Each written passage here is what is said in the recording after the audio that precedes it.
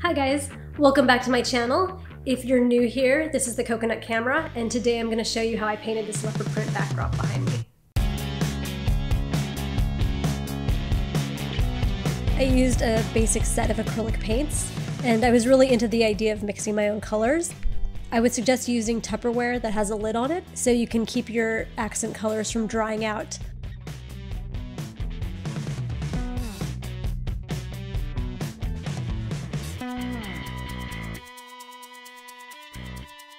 I mixed this dark green color and also this gray for the background.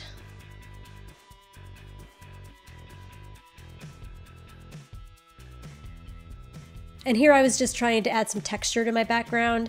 I didn't really have enough paint to fully cover the whole thing.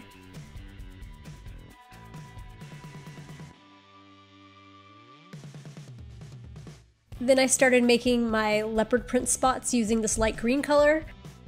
When you're doing this, you just want to make sure you have an organic sort of feel to your shape, so they should be somewhat uneven and very different in size.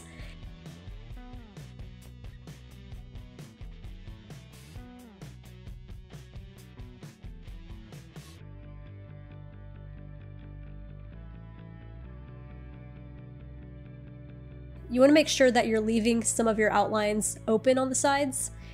So some of them you'll fully outline and some of them you'll partially outline. And there you go. This background took me about half a day to make, and it was really satisfying to paint something myself. I hope that was fun to watch, and I wanted to mention that if you don't have a full-sized photo backdrop, you can just paint on a piece of cardstock or poster board similar to this. This is what I'm going to be painting on next, so I can have something more compact to do flat lays on. Okay, thanks for watching. Bye.